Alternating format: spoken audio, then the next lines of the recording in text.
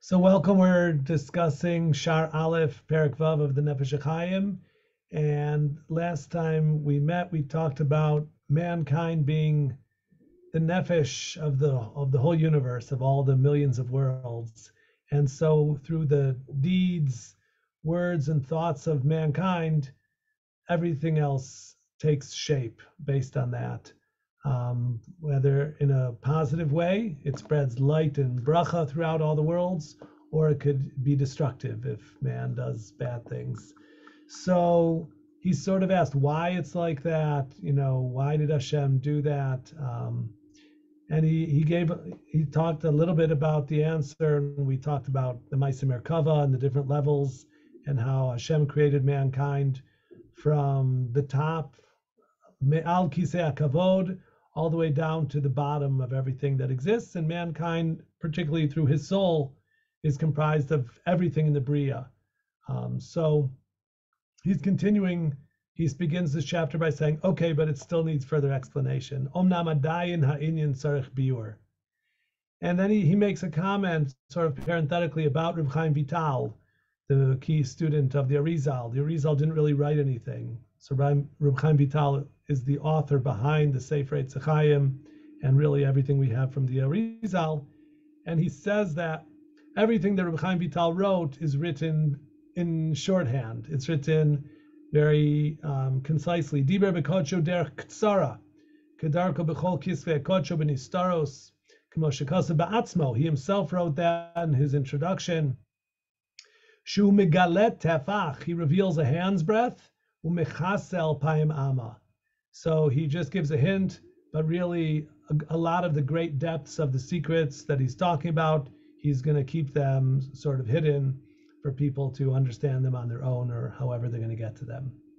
So basically what the Nefesh HaHaim is going to do tonight, after he's put out this idea that man is the soul of the world, he's now going to walk that back a little bit and say that it can't be like literal. Like we have a soul within us, and our nefesh is within the goof, and everything the goof does is really moved by the nefesh. The nefesh is, the life force within the body. So he's now going to say that although that's what the words of Reb Chaim Vital would be, that man is like the soul of the body of the universe, but it's not exactly like that. Okay, so let's see how he says it. Shelo kidamashma lichayra midvarav zal sham. It's not exactly as it would be, implied there. She'adam ala oilamois hu nefesh mamish. That man to all the worlds is really its soul. Kemo hanefesh hanitan v'davuk betoch guf adam. In a perfect parallel to the soul of man that is inside and connected, clinging to his body. Asher eze davar she'nefesh oseh. That the nefesh doesn't really do anything except through the way it sort of animates the body. Sheba rega mamish gam haguf osehu. So as I lift my hand or eat my dinner or whatever I do, I'm like my soul is arousing my body to do it. And so there's a mechanism, like we understand a little bit about the brain and the nerves, and then the muscles and the tendons and how they're picking up the bones and movement of the body from the headquarters in the brain. And that beyond those physical things, there's a spiritual sort of root of thought that goes back to the soul. And so if I think a thought and take action upon it, it's all sort of simultaneous. That long chain of soul to brain and brain to nerves and nerves to muscles and muscles pulling bones and so forth. And it's all in nanoseconds. So you might think the same thing would be true of man in the universe. And basically the Nefesh HaHaim says it's not like that and it can't be. So he says it, Sheba oiso rega mamish gama guf oseu, dezev vadai lo yitachen. It's just not reasonable, he says, that's how man is the soul of the world, that like the world is only moving at the arousal of man. And at first I wasn't sure exactly why not. Like he sort of just states flatly, Zelo yitachen, it can't be, it's impossible. They translated, this is absolutely impossible. And I wasn't sure exactly why. What do you say, Shimon? If it's true, and he's saying it's impossible, but is the argument on the other end basically the equivalent? You're saying that the Nefesh is the soul of the Olam. Is that like saying, well, if the tree falls in the forest and there's no human to hear it, nothing happened. It's like it's all human. It's all human-centric. Is that the argument if he doesn't walk it back? That there's more to the universe besides just man, is what you're proposing, right?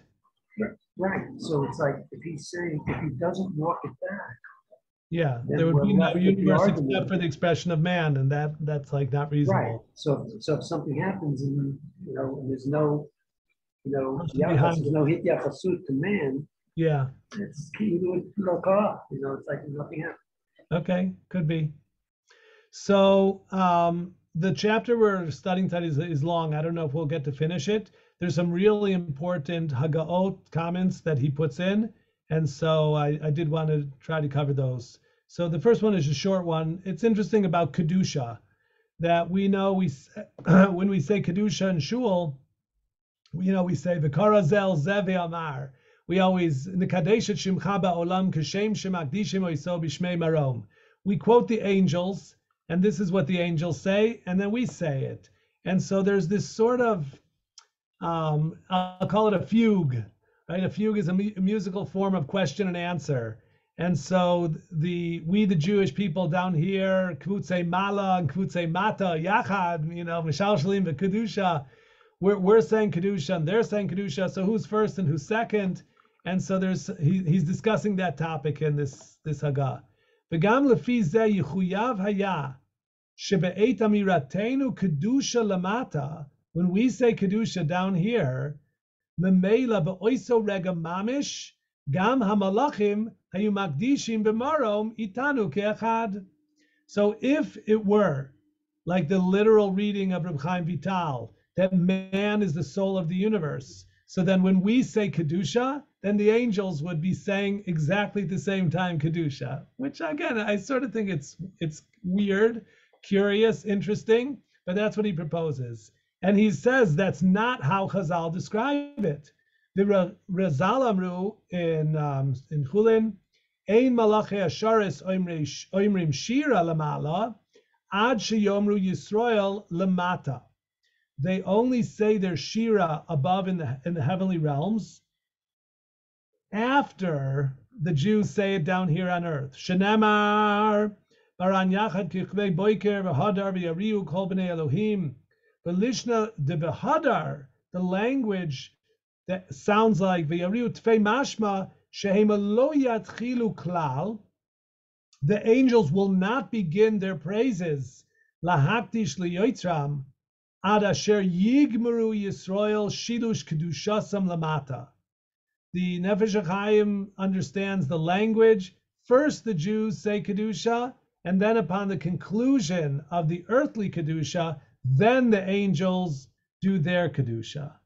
And he says, if you look at the words we say in Yotzer Or, also the same thing. V'chein sidru anshe knesset gdoila, b'birkas Kedushas Hashem. Okay, this is in the bracha of Shmona Esrei. Ata kadosh v'shimcha kadosh, v'achar kach u'kedoshim b'chol yom yalucha. So I never realized those words, u'kedoshim b'chol yom yahalucha, that's referring to the angels every day praise you. So it sounds like it's subsequent to the Jewish people sanctifying you. There's also is there a similar reference in Ubalat Zion? Because we have the Kadosh Kadosh there. Yes. And you say Yukablim Dain Dain. Good. Which is like Bihon Nahon, isn't it? Isn't that like the they are receiving one from another. Right. Those are the Malachim, right? Yes. So yes. Is that a parallel? It's the same idea? Yes, it is. The way I had always understood it was that there's 3 Kedushas that we say in Shachris. The one is in Birkas Kriyat Shema, right? In Yotzer Or, we have a Kadosh, Kadosh, Kadosh. And then we have one in Chazar Hashatz and one in Uvalat Zion. And I had heard it that in the first one, we only say over what the angels say. Like the angels are primary and we are telling over what they say and do. In the second one, what they do, we also do. We're in parallel, sort of. And in the third one, we call it V'ata Kodesh Yoishev Tehilos Yisrael.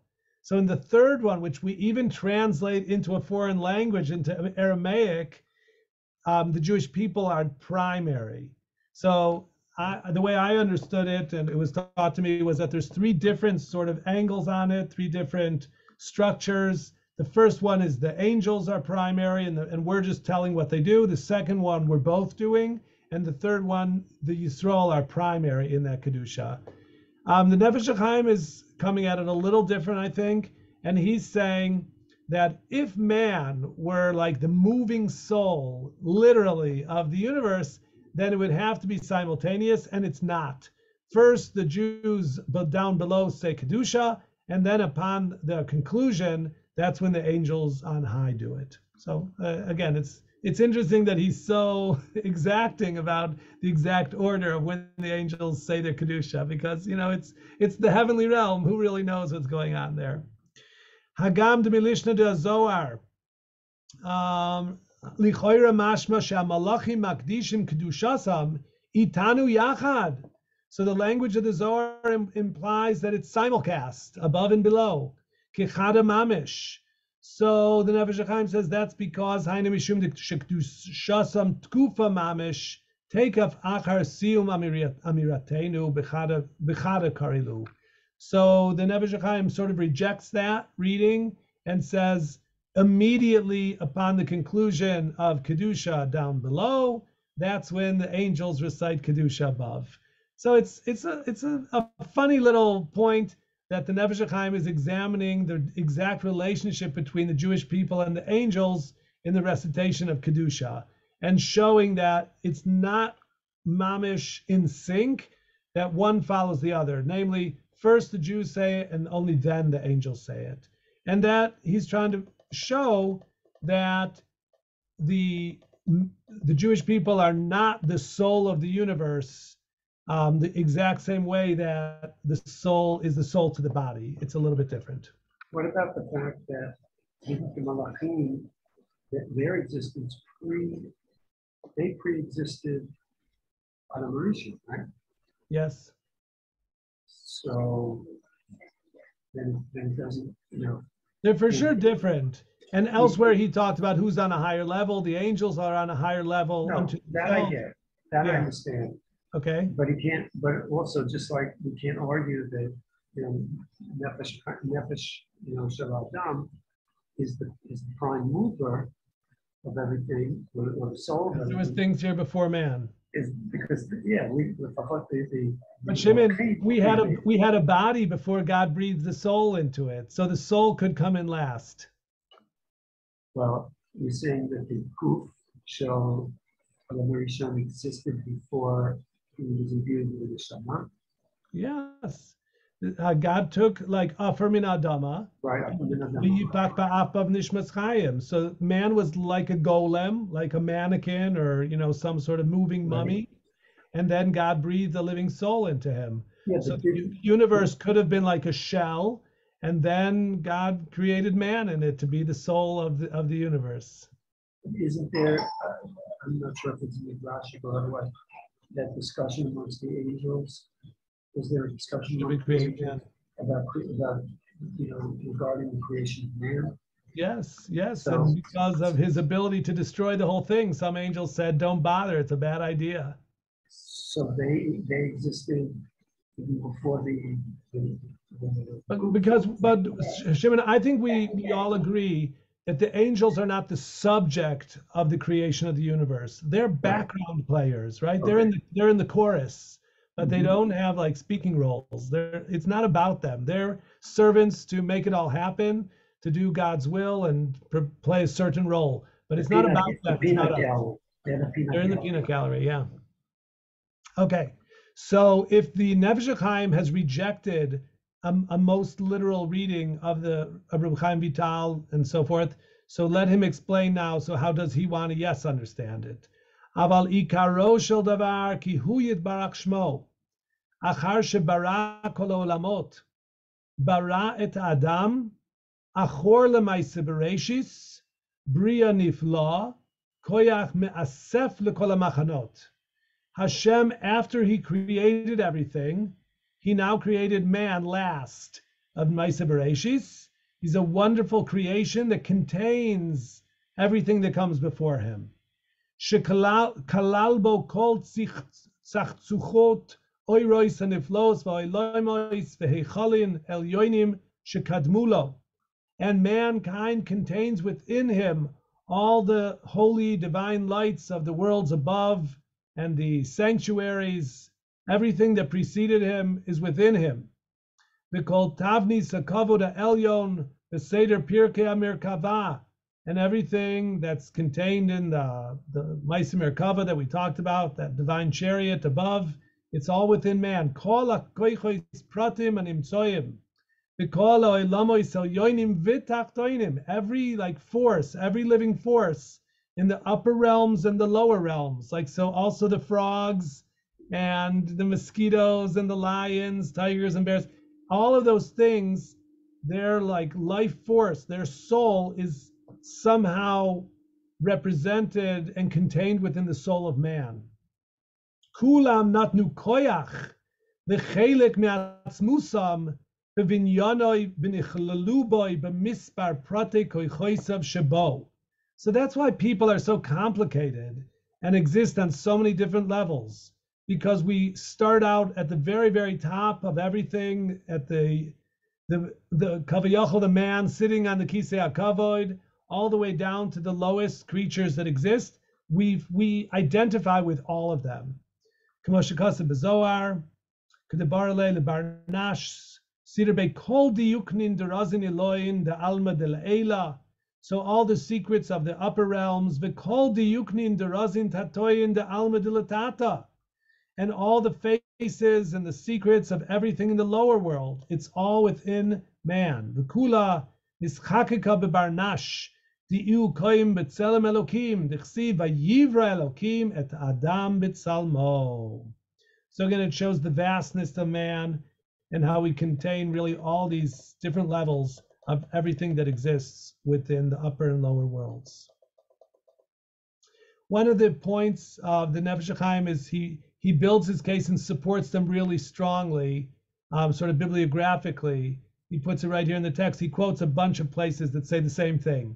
So he does that now. He says in Tazria, Kivin Devra Adam and Reish Parshas Bamidbar, V'yivra Elokim es Adam B'tzalmo, Ube Idraba, Kemara Adam, Diukna dekalo diuknin, it's the faces of all faces. V'yomer Elokim nasa Adam ad v'hainu nasa Adam mitzalmenu. V'chein amru zeh lashon Yosef ba'erech in the Zohar Chadash, I think. Yisro b'maaseh merkava, diukna de Adam de da'iu, diukna de kalil kol diuknin. Man is the face that contains all faces. And Sham, v'yomer Elokim nasa Adam mitzalmenu, ayin Sham heite b'kol ha'mekoimus.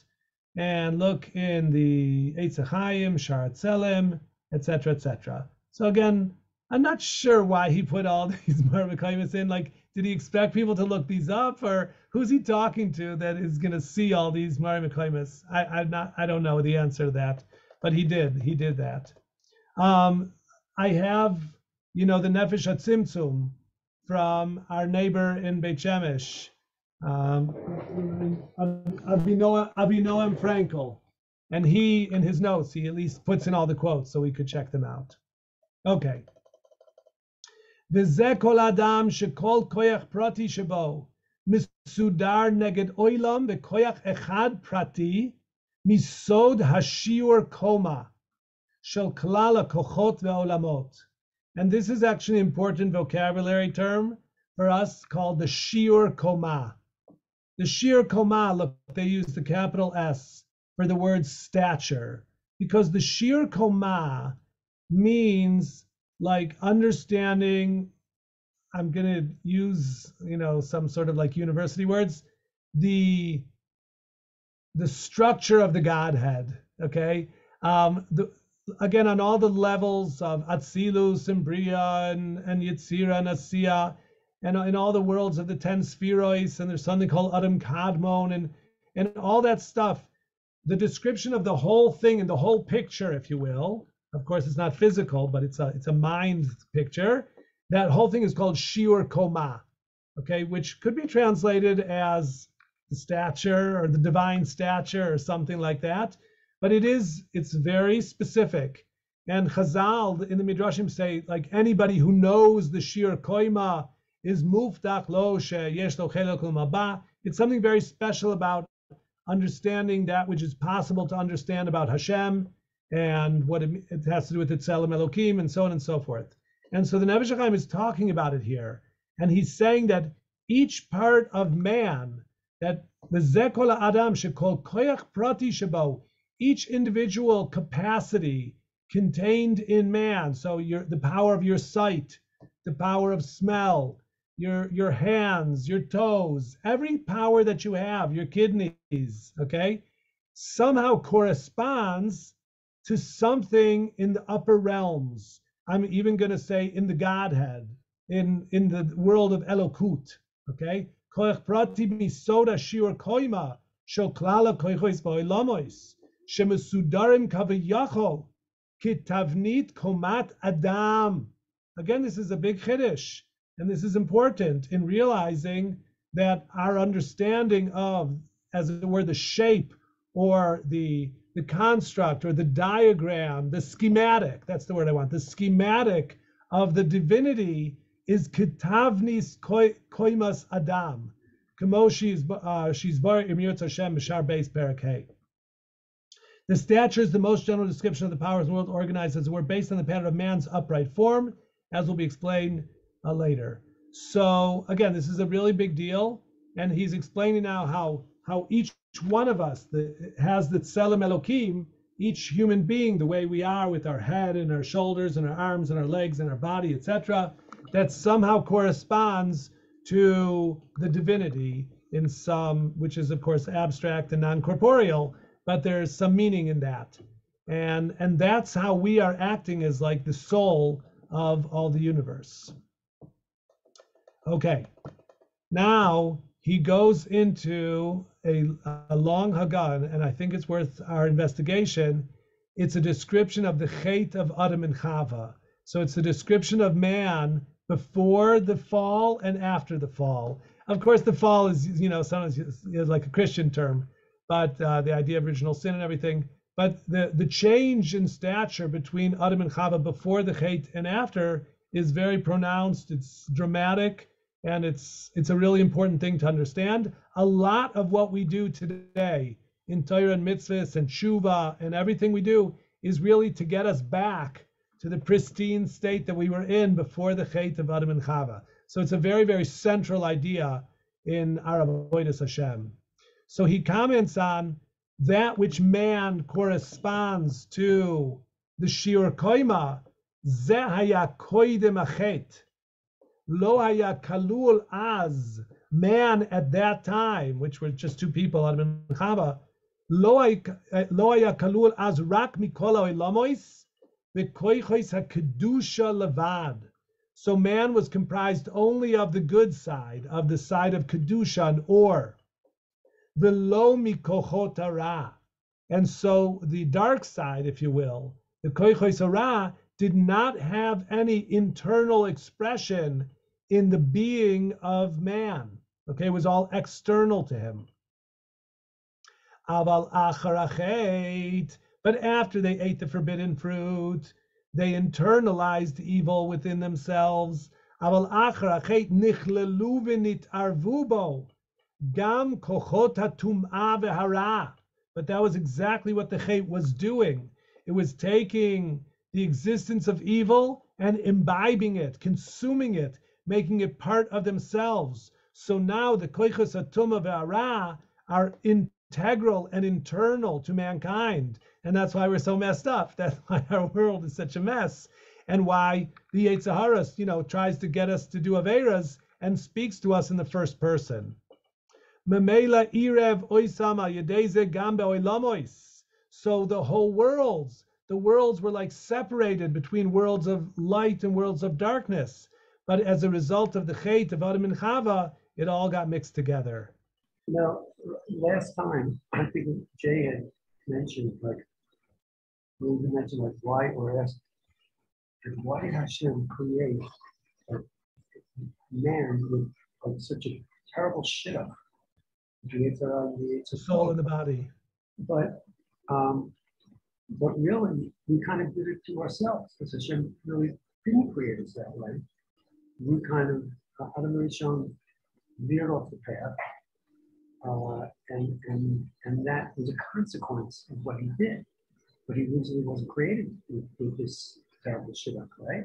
It's a good point. What would have happened is that the holy soul would have spread its light and illuminated the body, so the body would be really holy.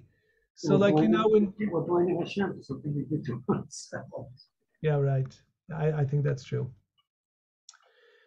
So memela irav oisama yedeze gamba alomois mizeh hatam shehu kalul umeshutaf mikulam vehemis oirum mishtanim kefi netias ma'asav. So the mixture of good and evil as a result of the Chet are not only in man but also in the world.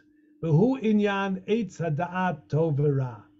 Okay, and he goes on. Ve'ayinyan. The situation is that ki koidem achet, im ki vadai shehaya bal bechira gamur lahatot atzmo lechol asher yachpotz lehitiv o lehefech chas v'shalom. It has to be that even before the Chet, Adam and Chava had free choice to turn themselves in one direction or the other, for good or for bad. Ki zeh tachlit kavanat klal habriya, because that's the point of the bria. Right? If they were automatons, if they were like angels and didn't have any choice, there would be no point in creating them, first of all. And second of all, Lamaisa, they did sin. So you see they had free choice. Vigam ki harei achar kach chata. So that proves they did have free choice even before they consumed the forbidden fruit. So then what happened? What was the change? Omnam lo shehaya inyan bechirato.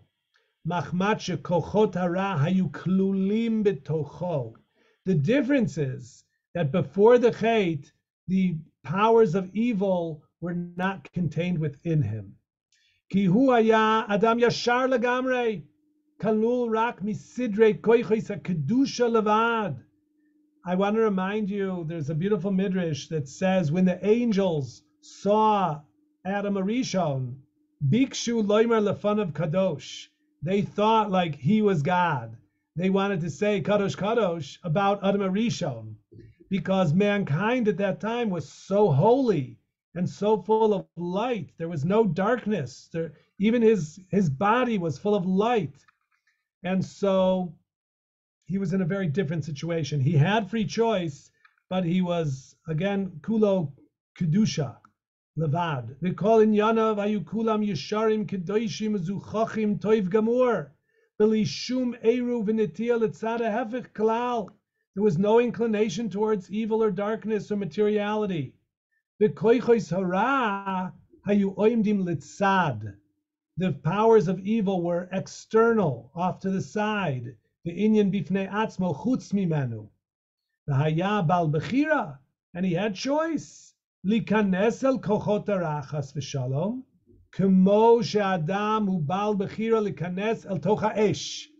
Like you and I have free choice, we could walk into a fire. But why would we do that? We get burned.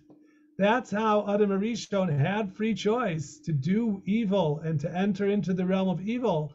But it wasn't enticing. It was dangerous and destructive. And yet, the Nachash was able to sell Chava on it.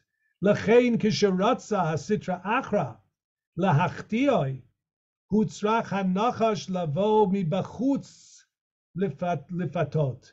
So it had to come like embodied as the snake on the outside and appeal to Chava and make it seem really tempting and beautiful. to partake of the fruits. Lo kemu shehu ata. It's different than the way it is now, because now shayetzer hamefatet adam hu betoch adam atzmo. Today, when I have the opportunity to eat a pepperoni pizza, and I want to eat a pepperoni pizza, the temptation is not coming from somebody else or something external to me. It's coming from within me, that I have a sense that I want to eat it. And Adam Arishon was coming from in a different way, where the inclination for evil was totally external to himself. Well, was the zihum internalized by the discussion with the Nefesh, or was it actually internalized from the heads? I think it was the eating. I think that yeah, we thought so. So it's like the snake was the virus in the petri dish. But once they ate from the tree, that virus got into their body. Yes, the contamination was the eating of the forbidden fruit. The snake was like confusing them and bamboozling them and making it, offering them temptation. But what really mixed everything up in the Bria and mixed up the good and evil was, I think, the partaking of the forbidden fruit. We think that we ourselves want to do bad things. That's how the Yetzer Hara speaks to us in first person. Not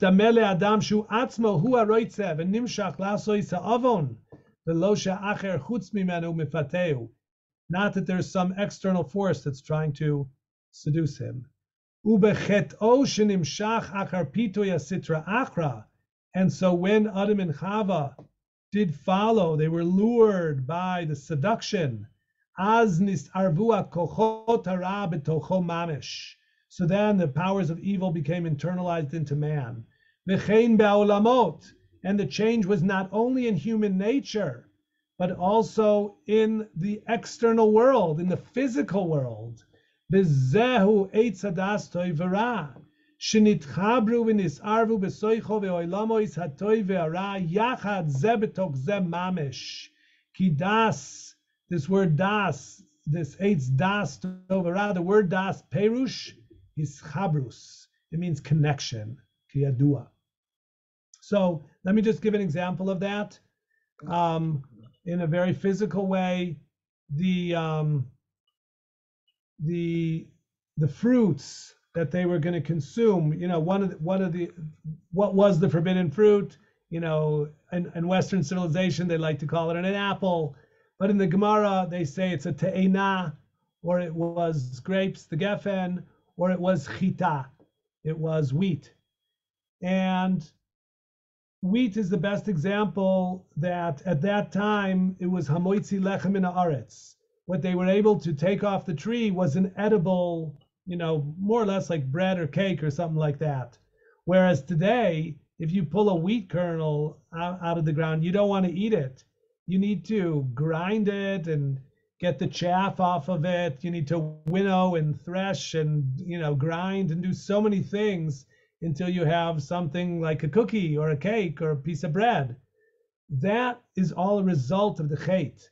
Before the chait, the goodness of the fruits was straightforward, and it was there to be consumed in its simplicity, and it would have been absorbed in your body like the man was absorbed, and they did not need to go to the bathroom. But it's a result of the chait that there's all these klipos, there's all these shells and husks on our food, like in the wheat.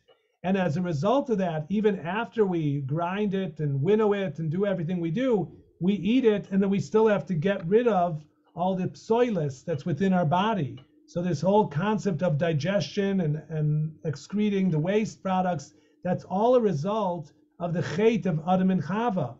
Prior to the chait, they would have eaten the goodness and it would have been absorbed in their body, and there would be no excrement that they had to get rid of. So all of that stuff that today, the mixture of good and evil, it's all a result of the chait of Adam and Chava. So the whole, not only man's internal and psychological and emotional world changed, but actually the way the Mekubalim, the Nefesh HaHaim and the Zohar explain it, even the physical world underwent very significant change at this time. You mentioned in passing about God being Chibur. Yeah.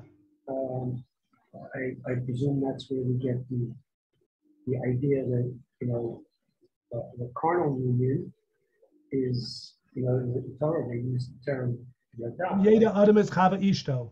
Right. So I guess, and wasn't the eighth and the it's about Torah, they became, sexually Aware. Yeah, right. Aware of their nakedness. Yes, it's related. Va'inyan mevuar lemevin beitz chaim shar klipas noiga el shekitzer sham be'inyan va'ayin heite begilgulim k'sheba nachash al chava. This is what you're talking about, Shimon. K'sheba nachash al chava hitil bazuama retzalomer betoicha mamish. When the serpent came upon Eve, it injected her with pollution, wishing to convey that within her body, right, she's now, confused and a mixture of good and evil. So this was before she ate. So she was actually eating poison before. When the serpent, the Sheba Nachash al Chava, Maybe when that happened. Adam wasn't until he ate. Maybe Chava already. Yes. Okay. Umi'az garama yedeze irbuvia gedoila b'maisav. That caused a great blending and a mixture of balagan in everything. Shekol maisei adam hema b'irbuvia b'ishtanut rabot me'od pam toiv v'pam ra umisapech tamid mitoiv l'ra umira l'toiv. And I think that's such a great description of everything we do. Everything we do, even the good things we do, there's some bad in them. And even the bad things we do, there's some good in it. We're just really complicated. People are complicated and they do things for good and bad reasons, everything they do. So the irbuvia, I think, is a really key element of the human condition ever since the Chet of Adam and Chava. V'gama ma'isa toiv atzma kim'at bilti afshar l'roi va'olam shetekula kodesh zacha v'nekia legamre belishum netia le'eze pnia machshava kala legarmei. There's some selfishness, there's some, whether it's self-aggrandizement or kavod. Why are you doing that good thing that you're doing? There's some selfishness in it usually. V'kein lehefech b'maisa shelot toiv gam kein mu'urav balifamim eze machshava letoiv lefi dimyoinoi. And also in relation to an action that's not good, sometimes it also has mixed into it some thought for good related in its conception. V'gam atzadi gamur shemiyamav lo asa shum maise asher loy toiva v'lo sach miyamav shum sicha kala asher lo toiva chas v'shalom. Now, these words of the Nefesh HaHaim, my Rebbe, and I agree with him, is convinced that he's describing the Vilna Gaon. Okay, remember, Reb Chaim Volozhin is the Talmud Muvak of the Vilna Gaon, and he holds the Vilna Gaon in the highest esteem. He's like in total wonder at the great kedusha of the Vilna Gaon. That the Vilna Gaon's like totally in a league by himself. He lives like an angel. He only sleeps 2 hours a day, and he only eats a few kazesim of like boiled whatever. He was very, very special person, unusual person in his lifestyle. And Reb Chaim Volozhin had learned with him on a daily basis as a young man and continued his relationship with him throughout his life. So he knew him really well, and he holds him in the greatest awe and esteem. And so he's now going to make the point that even the Vilna Gaon, that Sadi Gamur, that miyamav lo asa shum maisa asher lo toiva, the Vilna Gaon never does anything bad. Like, it's inconceivable to Reb Chaim Volozhin, but still, because of the Chet of Adam and Chava, he presumes that it's impossible that the Vilna Gaon had never, ever sinned. So hear him out how he says it. So even the Tzadi Gamor, that's never done anything bad, v'lo sach miyamav shum sicha kala, asher lo toiv chas v'shalom, im kol zeh kim'at bilti afshar klal. It's nearly impossible, shema'asav hatovim atzmam, Kol Yemei Chayav Yukulam B'Shleimus Amiti Legamre. It can't be that everything he's ever done is totally perfect. V'lo Ya'afilu Be'achas Mehena Shum Chisaron Upagam Klal. That there's no deficiency in anything he's ever done. It just can't be. V'zema Shekasu, it's a pasuk in Koheles. Ki Adam Ein Sadik Ba'aretz Asher Yaseh Toiv V'lo Yecheteh. So I remember my Rebbe saying, by Reb Chaim Volozhin, how did he know that the Vilna Gaon must have sinned in some way over the course of his life? Because it's a pasuk in Koheles. Okay? Ratzaloimer she'i efshar sheloya al kol panim ksat chisaron b'maisa hatoiv atzma sheoseh ki chet perish chisaron ki yadua. The Aramaic word for chisaron is chet. So even though the Vilna Gaon didn't do aveiras, he obviously never had a pepperoni pizza, but when he was doing the good things that he was doing, there would at some point in his life, there must have been some deficiency or something shaloli shma or whatever that was imperfect. And that imperfection is a chisaron, and that is a pasuk that nobody can live a totally perfect life. So even the Vilna Gaon was not totally perfect as a result of the chait of Adam and Chava. So it's fascinating, sort of how far Reb Chaim Volozhin goes here to, describe his Rebbe's greatness and yet somehow mitigate it and show that even my great Rebbe, who I think never sinned in his whole life, but it can't be that he was totally perfect because it's a pasuk that says he can't be. So it's really, beautiful. L'chein k'shemachnisin ha'adam lemishpat lefanim yizbarach shmo tzarech cheshboinus rabim le'ein shiur al kol prate pratim shel kol ma'asav v'diburav machshavosav v'kol prate anagosav v'ofanei netiyasam le'an hein hayu notim v'zeh ma shekosva asher asa Elokim et adam yashar v'heim bechetam bikshu cheshboinus rabim. Man was pretty straight and pretty good, and yet he got himself really complicated and messed himself up. V'nimshach ha'inyan kain ad eit matan Torah.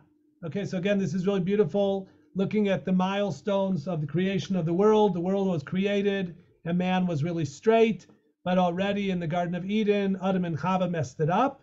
But there was an opportunity to fix it at Matan Torah. Sha'az paska ota hazu hama mitocham. So the contamination of Chava by the Nachash, the Gemara says that it basically desisted. It was an end was put to it at Kabbalas HaTorah. K'mo she'amru Razal v'lechein achar kach. But then what happened? V'chet ha'egel.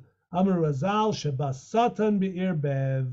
So again, they had reached the state of Adam and Chava prior to the Chet, but then they lost it and contaminated themselves, and again became mortal with the Chet HaEgel. So these are very, very dramatic and sort of a repetition of the same theme of man being pristine and immortal and then messing it up. The same thing happened at Kabbalas HaTorah, the opportunity for immortality, and yet the Jewish people failing and again messing it up. Hainu shabami bechutz kamo be'inyan chet adam harishon. And the parallel that the Nefesh HaHaim is drawing in both cases, because man was yashar and kadosh and kulo toiv, in order for him to falter, the Satan had to come from the outside in order to create a temptation. So he came to Chava with words and thoughts and sounds and sights, and the Satan came to them and showing them Moshe Rabbeinu was dead and scaring them and so forth. Kimitoicham, from within them, the Sitra Achra was nizgaresh, it had been driven out. Val yedei chet ha'egel chazra ota hazuama v'nitarva betocham kebatchila v'zeh ma shekasu v'heima ke'adam avru brit. And that's the pshat in Hosea, where it says that they violated the covenant ke'adam, meaning like Adam Arishon violated his covenant and he had one mitzvah and he messed it up. So to the Jewish people at Har Sinai, they had returned to a state of immortality, and yet they messed it up. And that's what God said to Adam Arishon, Ki biyom acholcha mimenu mois tamus, on the day you eat from it, you'll die. Lo sheya inyan klala ve'oinesh, ki mipi elyon lo teitze hara, ela ki perish al yedei acholcha mimenu tisarev b'cha hazuama shel ra. On the day you eat from it, you'll be contaminated.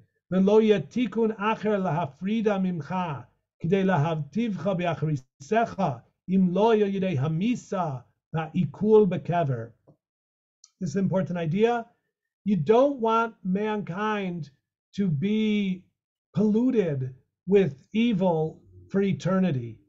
So the way to get the bad out of man is through the decomposition of the body in the grave.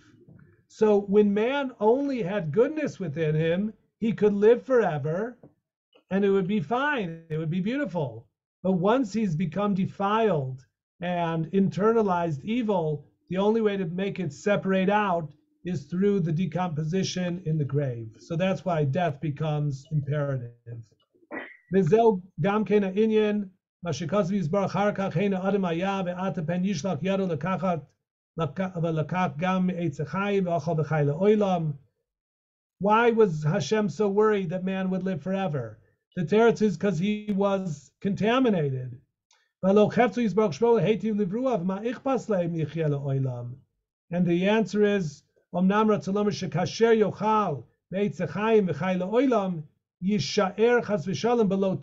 would be bad because he's been polluted with the internalization of evil.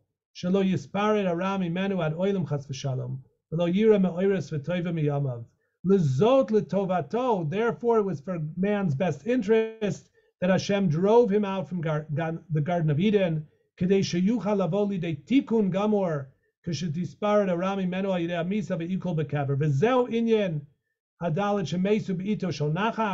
That's why everybody has to die and decompose in the grave.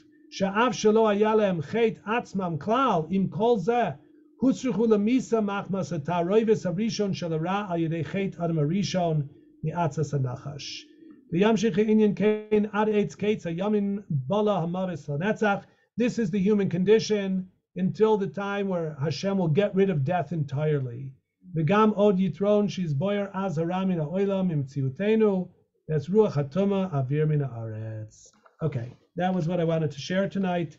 The insights of the Nefesh HaHaim on the human condition, how it changed in the Garden of Eden, and how today, the chisaron of Ra is integral to man, and everything, all the good we do is mixed with bad, and all the bad we do is mixed with good. The world is a balagan, and we see that all about us.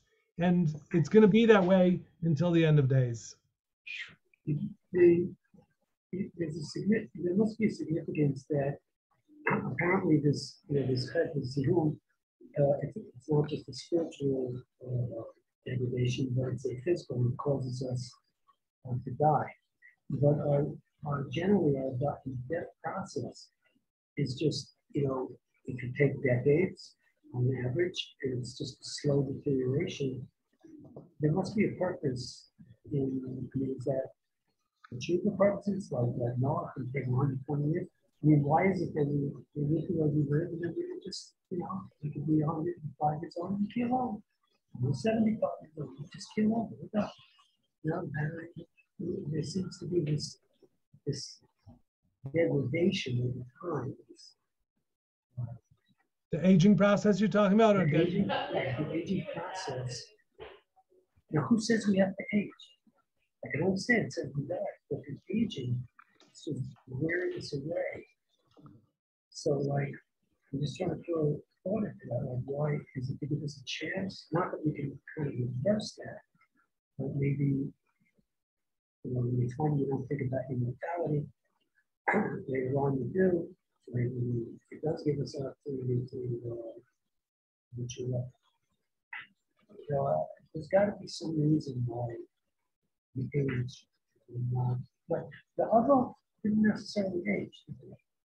I agree. The Gemara has it that the aging process was nitchadesh. It wasn't always like that. One of the things, Shimon, is that young people have a real Yetzer Hara. They're really hormonal and driven to do. As you get older, you lose some of that drive and you become a little wiser and more focused on the brain and so forth, because your body is not as powerful and so forth. It's sort of an advantage in a way. But I agree, there's a lot of stuff going on there. Thank you, gentlemen, for being here. Thank you so much. Funny stuff. You have to wonder how Adam was supposed to grow if he wasn't fighting off the Sha'ar. Like if that's one of our assumptions, is that we're here to grow, and part of growth is self-mastery and conquering these squirrely forces that are in our bodies and taivas and all this. So what was he supposed to be doing that was make him grow? Great It's question. not a real question, but I It's a wondered lot to about think that. about. I like the question. I Maybe- If think someone is great, if someone is great, can they strive to be great? But also, Okay. what if it Yeah. was external to him, but he did have to make the fight? Like he had to sanctify the whole world. So he was great and wonderful, but there was an existence of Yeah. evil, and he's got to go out and fight Yeah. it. Spread the. A couple of other things that just float out. What do I want to say? He's explaining why the Vilna Gaon was such an incredible person, but he's quoting from the writings of a flawed person that were quite controversial in and of themselves. Like he's holding every pasuk and Koheles as gospel, so to speak. And what is that? I mean, like, why should that be a source? It's very weird. And he could point out blatant things that where Shlomo himself messed up big time. He was a little overconfident in his wisdom. So it's just kind of odd to me. I'm not sitting at the highest vantage point in the universe. I know Steve, it's a shock. Yeah, right. I would comment that although the authors of the Tanakh, whether it's Yirmiyahu or Hosea, or these were men, they were people, and certainly Yeah. Shlomo Melech was a man and flawed person and flawed people, and challenged people. But I think there's something about the Holy Scriptures that, whether we say they're written B'Ruach HaKodesh or they're written B'Nevuah, so there's somehow an aspect of divinity within them. And so even though the author is flawed, but his words take on a permanence and a truth that surpasses even the flaws of its author. That's what I would say about that. He was channeling something more perfect, if you will. Yafet. Okay. Anyway, I'm Kabbalistically flawed. Stuart, I wanted to say one quick thing. Your microphone is very hard to hear. Yeah, it was hard to hear you, Shimon, tonight. Oh, well, okay. Typically, no, I have that trouble all the time, and you have good things to say. So I'm not sure what's happening there. I was also trying to talk a little softly because I have some sleeping grandchildren nearby. But yeah, occasionally people do complain about that. So, okay, well, just keep your ear on it or something. Okay. Thank you. Have a good night, fellas. Thank you. Good night, Colton. Thank you. Bye-bye.